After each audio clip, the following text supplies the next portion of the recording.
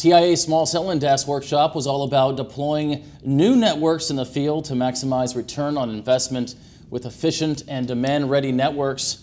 Mario Simard, Group Manager of Business Development at Expo, was part of the panel discussions about the challenges, best practices, and latest technologies for indoor and outdoor densified network deployment. And Mario, welcome to the program. Thank you very much, Abe. How are you doing? Got your last name correct? Perfect, yes. Okay. So let's start off by asking you, from a test and measurement perspective, where does Expo fit into the value chain for DAS and small cell? Well, that's a good question. 5 years ago, we started at the early stage of the active DAS. For us, was at the early stage. But we wanted to learn more. So what we have done, we went in the field with the neutral host provider, also some of their contractors as well, and mobile network operator. Our goal there was really to understand what's going on in this part. Expo has been very good within fiber optic, but more on the telecom side. And now we have to learn a bit more on the wireless side. We learned a lot, basically. That was a different challenge. At that point, I have to say that the fiber there was very short, a bit like fiber to the home, but even shorter. And from there, we learned what were their challenges and what can we do, to help them. The first aspect that we have discovered is the method of procedure. So we work with them to put together a method of procedure to really help them how to deploy the fiber, how to test the fiber, and how to make sure that everything would be working fine at the end. The second aspect of it was now to maybe develop other products or adapt our own products. One thing that we have discovered at that point was people were very good, with RF, testing RF, but now they had to learn a new technology. It's not that hard fiber, but you have to know how to handle fiber. And therefore, what we have done, we put together a lot of trainings, with those MNOs or neutral host providers. And also, we have put a lot more of automation within our units to make sure that, the technician that has less experience with fiber would be able to test accordingly. So there's this migration towards upgrading cell sites to bring the fiber network infrastructure now closer to the antenna. What is the challenge for operators in this space? Okay. Well, the speed. Everybody wants to have the turn up as ASAP. So everything that we have, that we can help them, to speed up this deployment, will be welcome. One thing that we have seen is the what we call the closeout package, where they have to put all the results and also the pictures of the site. So with our software Fast Reporter, it helps tremendously, to put together this package. So that was one aspect that we have discovered within these challenges was speed. The second one was the closeout gap. I talked a bit about a couple of seconds ago.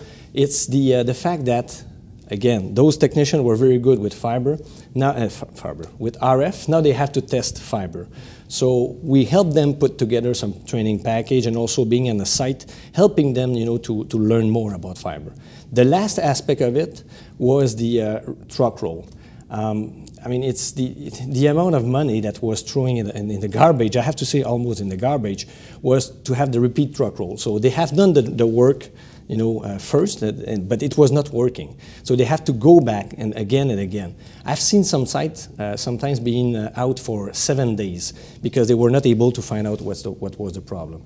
So doing right the first time, that was one of the philosophy that we wanted to implement with those new deployments. Mario, there's a transformation, if you will, between front haul and centralized RAN. What are some of the trends with this transformation? I see mainly two, and I'll come back again with in my experience in the field. I've been on site where you have like 90 feet of fiber, and then you have 10 dB loss of those 90 feet of fiber. So there's definitively something wrong.